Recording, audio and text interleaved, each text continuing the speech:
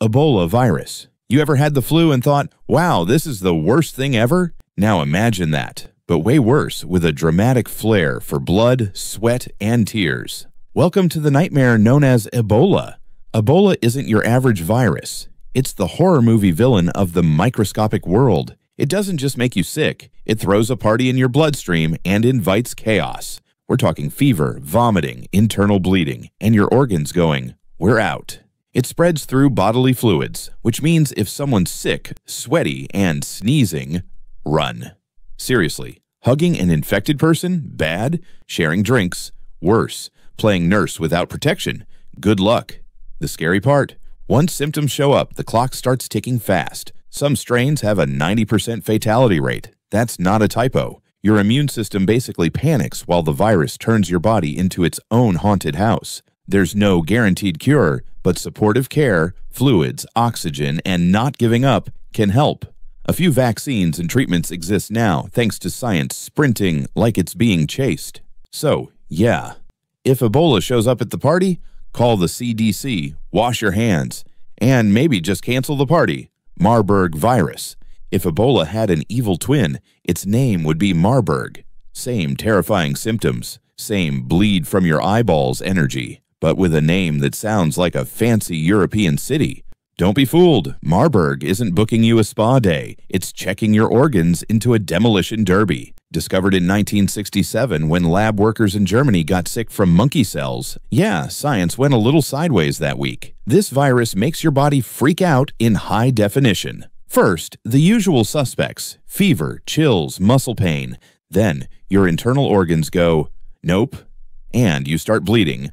From everywhere. Nose, gums, eyes, you name it. Marburg is like the VIP of viral hemorrhagic fevers, with fatality rates up to 88%. That's not a typo. That's almost everyone. It spreads through bodily fluids, so no, you can't just walk it off. Hospital staff have to wear full biohazard suits because even sweat or a sneeze can be dangerous. There's no widely available cure, just supportive care and hope. Moral of the story? If you hear Marburg outbreak, this is your sign to avoid caves, monkeys, and anyone coughing suspiciously. Stay alert, stay safe, and never trust a virus with a name that sounds like a Bond villain. Rabies virus. The virus that turns man's best friend into a horror movie villain. It starts innocently enough. A cute raccoon, a curious bat, maybe a sketchy-looking dog with a stare that says, "Don't pet me." One bite later, and boom, you've got a one-way ticket to Crazy Town. Rabies doesn't mess around. Once it's in your system, it travels up your nerves like it's on a road trip to your brain. And when it gets there, all bets are off. We're talking fever, anxiety, confusion, hallucinations, terror of water. Yeah, hydrophobia is real. And then coma and death. Because here's the kicker. Once symptoms start, rabies is almost always fatal. Like 99.99% fatal. There's no walk-it-off moment. But plot twist, it's 100% preventable. If you get bit, don't wait. Get the shots fast. It's not fun, but neither is foaming at the mouth and thinking you're being hunted by invisible wolves. And for the love of all that is fluffy, don't skip your pet's rabies vaccines. It's not just for their health, it's for yours too. So remember, cute animal acting weird. Back away slowly, wash the wound, and get to a doctor before your brain RSVPs to the virus. HIV/AIDS, human immunodeficiency virus. Doesn't crash into your body like a wrecking ball. It moves in quietly, unpacks its bags, and slowly rewrites the rules. HIV, human immunodeficiency virus, targets your immune system's frontline troops. Those CD4 helper cells that normally protect you from all the nasty stuff out there. But HIV's a trickster. It hijacks those cells, copies itself, and leaves your immune defense crumbling like a badly built sandcastle. If left untreated, HIV progresses into AIDS, acquired immunodeficiency syndrome, a stage where your body's defenses are so wiped out that even a mild infection or tiny cold can turn dangerous. Think immune system burnout on an epic level. Here's the important part. HIV is completely manageable today. With daily antiretroviral therapy, ART, people can live full, healthy lives. Undetectable means untransmittable. Yes, science is that good now. It's spread through blood, sexual fluids, and breast milk. not from sharing a drink, hugging, or using the same bathroom. So ditch the fear and focus on facts. Get tested, use protection, know your status, because when you know better, you live better. And that little virus, it's got nothing on knowledge, care, and a good doctor on your side. Hantavirus. Sounds like the name of a sci-fi villain. And honestly, it kind of acts like one too. This bad boy doesn't come from other people. It comes from mice and rats. Yeah, those cute, twitchy-nosed furballs. Their droppings, urine, and saliva can launch this virus straight into your lungs like an unwanted surprise party. And you don't even have to touch them. Just sweeping up an old shed or garage where rodents have been? Congrats, you may have just inhaled it. Hantavirus can lead to hantavirus pulmonary syndrome, HPS, and it escalates fast. First, you feel like you've got the flu, fever, fatigue, muscle aches. Then, bam! Your lungs fill with fluid, and breathing becomes a full-time struggle. Some people go from "I feel off" to "I need a ventilator" in a matter of hours. The scary part, fatality rates can reach 30 to 50% if not treated quickly. There's no specific cure, just early diagnosis and supportive hospital care. So, moral of the story, rodents don't just steal your snacks, they can wreck your lungs. Clean carefully, ventilate spaces, wear a mask, because no one wants their lungs to throw a tantrum over mouse pee.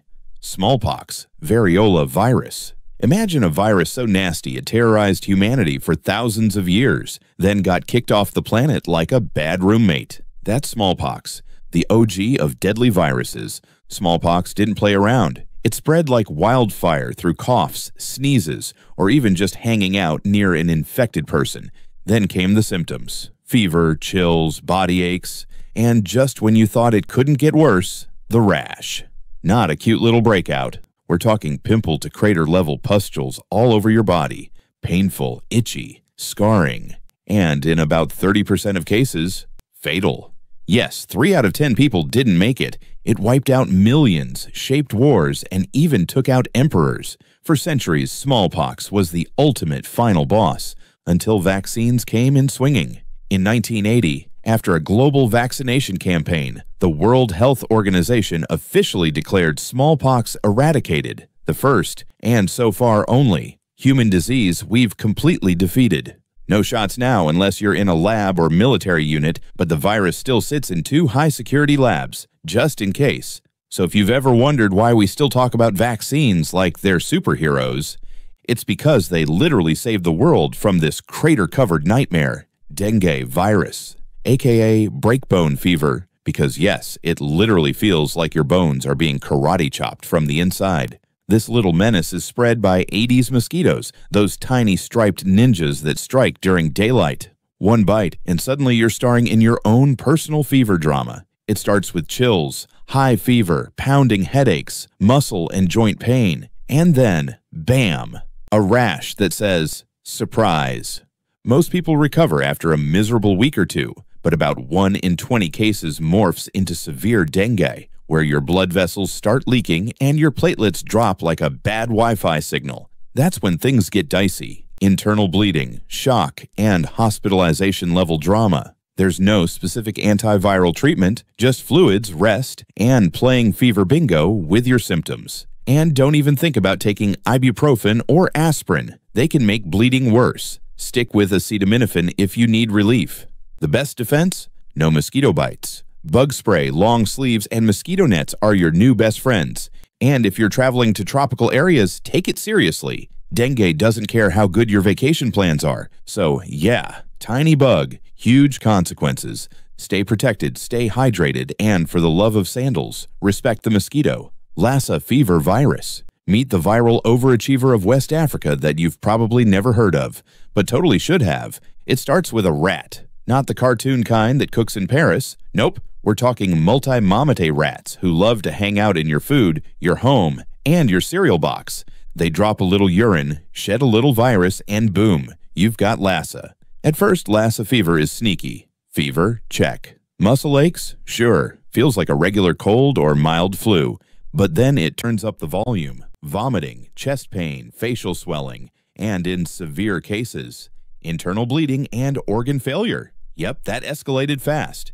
The scary part, About 1 in 5 infections lead to serious complications, and pregnant women are especially vulnerable. Worst case scenario, permanent hearing loss, shock, or death, especially if you delay treatment. But here's the hopeful twist. Early treatment with antiviral meds like ribavirin can save lives if you catch it fast. So don't play hero. If you're in an outbreak area and feeling weird, go see a doctor as soon as possible. Also, maybe don't eat anything a rat's walked on. And yes, that includes your rice. Lassa fever may be rare, but when it shows up, it doesn't mess around. Zika virus. Proof that big trouble can come in tiny mosquito-sized packages. Zika first made headlines for being weirdly chill. Most people who catch it don't even feel sick. Maybe a rash, maybe red eyes, maybe a mild fever that barely slows you down. Sounds harmless, right? Wrong. Zika's not dangerous because of how it makes you feel. It's dangerous because of what it can do before birth.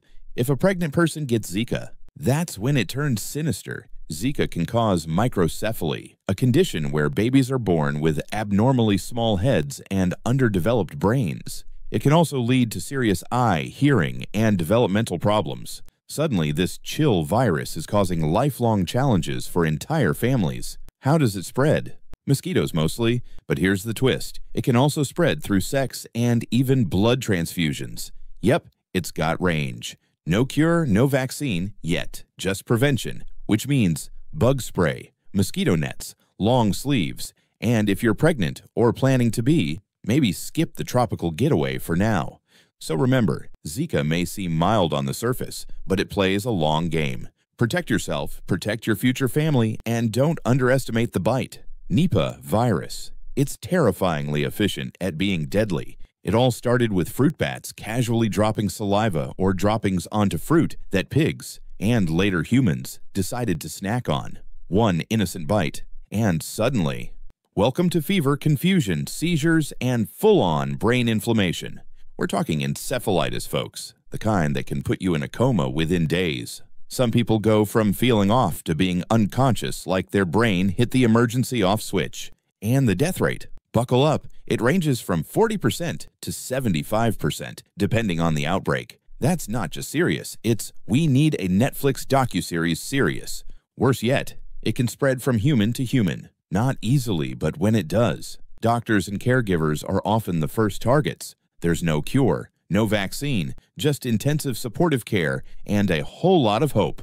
Oh, and staying far, far away from fruit that might have been nibbled on by a flying mammal. So the next time you see a cute bat hanging in a tree, remember, it might not be a vampire, but it could be carrying a virus that makes your brain call in sick permanently. Influenza, Spanish flu strain in 1918. You've had the flu before, right? Some chills, a fever, Netflix, and chicken soup. Now imagine that flu but on steroids, crashing into the world like it's got something to prove. Welcome to the 1918 Spanish flu, the pandemic that made history wish it had a skip button. This wasn't your average sniffle and sweat situation. The H1N1 influenza strain of 1918 hit hard and fast, infecting a third of the world's population and killing an estimated 50 million people globally. That's more than World War I managed, and it was running at the same time. Here's the twist. It didn't just hit the very old or very young. It wiped out healthy young adults in their prime, people in their 20s and 30s, sometimes within days of symptoms starting. Why? Scientists think their immune systems overreacted, turning lungs into battlegrounds of inflammation.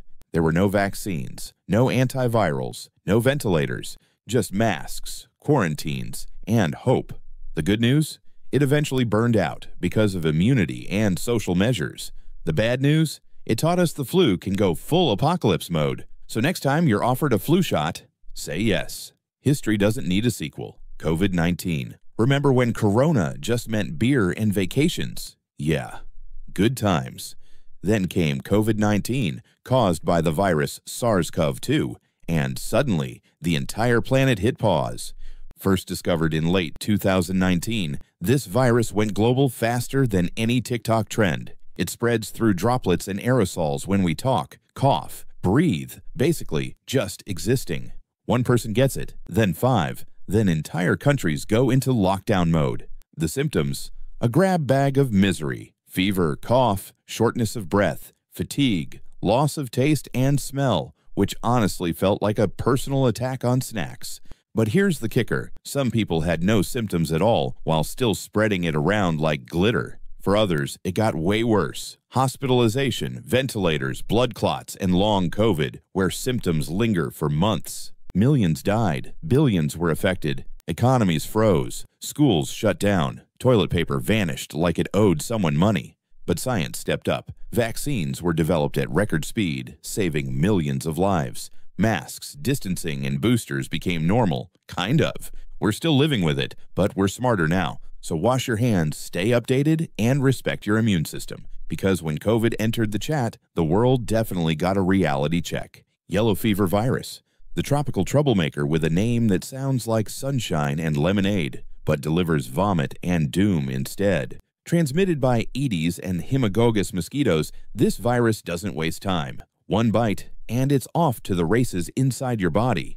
At first, it's all flu vibes, fever, chills, muscle aches, and nausea. Annoying, but survivable. But for about 15% of unlucky folks, it comes back for round 2. And that's when things get dramatic. We're talking organ failure, bleeding from your eyes, and the signature move, vomiting black blood, charmingly nicknamed black vomit. Not so sunny now, huh? Why yellow? Because one of the more gruesome features is jaundice. Your skin and eyes turn yellow as your liver taps out and your body panics. There's no cure, only supportive care, and a big old prayer that your immune system pulls through. The good news? There's a vaccine and it works beautifully. One shot equals long-lasting protection. Done. Boom. So if you're headed anywhere tropical where yellow fever still lurks, get the shot. Seriously, because you want your vacation photos to include palm trees and beaches. Not 4 bags and a haunted shade of yellow. Rotavirus. The tiny viral wrecking ball that turns toddlers into little fountains of chaos. This bad boy mainly targets babies and young children, and it's a master at one thing: diarrhea. Like, explosive, relentless. Where did it all come from, diarrhea? Throw in vomiting, fever, and a complete loss of appetite, and suddenly you've got a kid who's not just sick, they're a biohazard zone on 2 legs. It spreads fast and dirty, literally. Anything touched by contaminated poop, yes, we're going there, can carry it. Toys, tables, hands, food. One finger in the mouth, and boom, infection unlocked. The biggest danger isn't just the mess, it's dehydration. Rotavirus can drain a kid faster than a leaky bathtub, and in severe cases, it lands them in the hospital needing IV fluid stat. The good news, we're not helpless. Vaccines exist, and they're a game changer. In countries where they're widely used, hospitalizations have plummeted. So unless you love cleaning up bodily fluids at 3 a.m., make sure your kid gets their shots. Because rotavirus doesn't care how cute your baby is, it'll still turn your living room into a mini ER if you let it. Trust us, prevention beats mopping every time.